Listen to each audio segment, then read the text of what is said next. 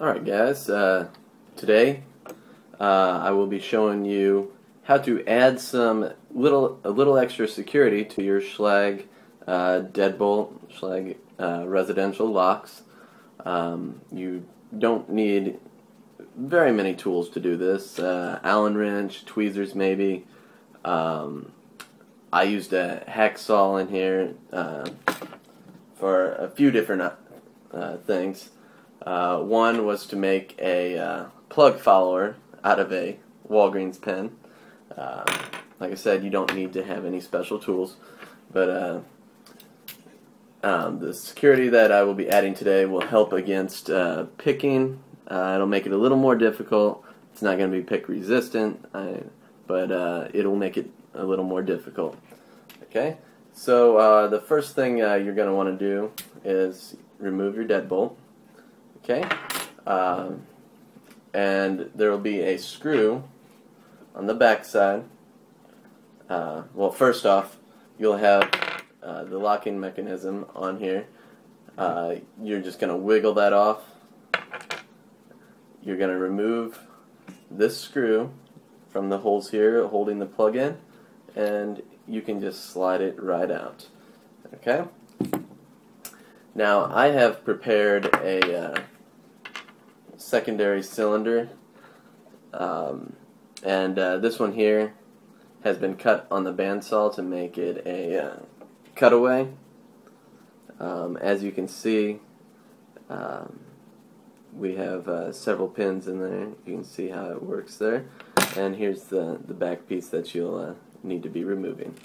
Okay, what you're going to want to do is take the key that it is keyed for, and you're going to want to rotate it so it is in the unlocked position. Okay? Now that it's in that position, you don't have to worry about your bottom pins falling out. And you want to make sure those stay in position. That way it stays keyed to your correct key configuration. What you're going to want to do is some of them may have just a flat piece of metal that's crimped in there. You can carefully pry this out where the edges are bent over so you can slide it out and save it. It makes it a little more difficult at the end getting it to stay back in there and keep spring tension. Now this lock here has been rekeyed in the past by a locksmith, and set screws were added in the top here. It does make it a little bit easier. You can do one cylinder at a time. What you're going to want to do is take the Allen wrench and you will remove these set screws.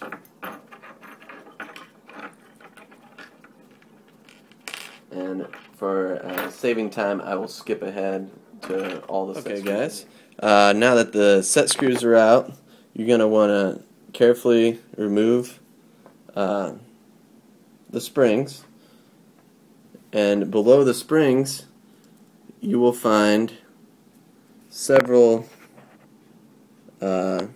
pins that look similar to this. The ones that were actually in here is right there. As you can see, it's just a regular standard smooth-sided pin. The pins we will be replacing it with are spool pins. Okay, if you look at it closely, you can see that it looks like a spool that thread would be wound around. This gives false shear lines when an individual is trying to pick this lock. Okay, what we're going to want to do is take those pins, the new spool pins, and drop them in the cylinder. Okay, and we're going to do this with every cylinder hole here. Okay, and once you get that dropped in there, you don't have to do it to all of them. The more spools you have, the more secure your lock's going to be. You will then replace the springs, and you will be replacing the set screw just right on top of the spring, or the flat piece of sheet metal. You will be sliding it in the groove and then re-crimping the edges.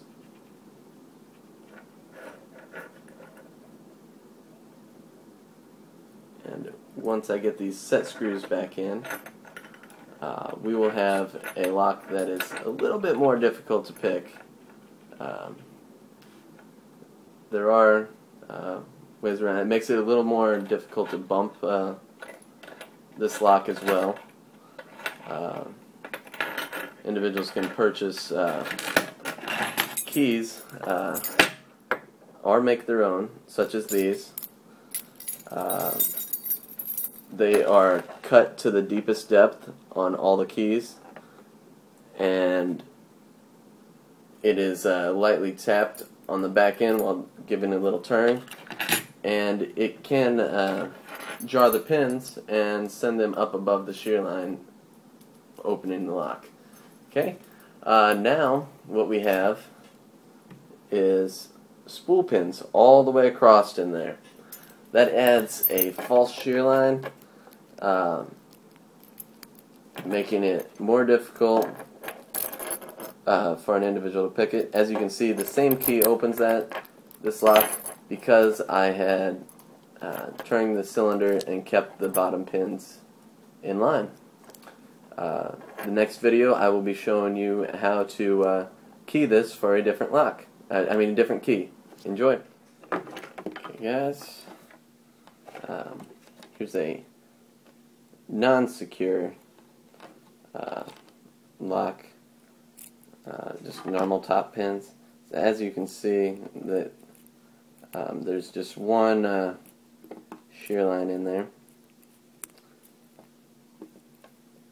and it makes it fairly easy for someone with very little knowledge of how to pick.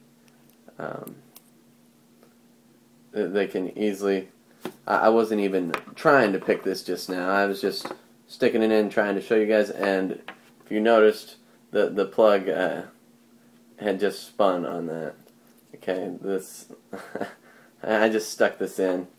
Non-secure pins, non-spools, non-mushroom pins. The lock pick's very easy, so you do want to add that extra security. That was just a little side note to go along with the security lock there, and hopefully you guys will get your locks keyed a little more secure.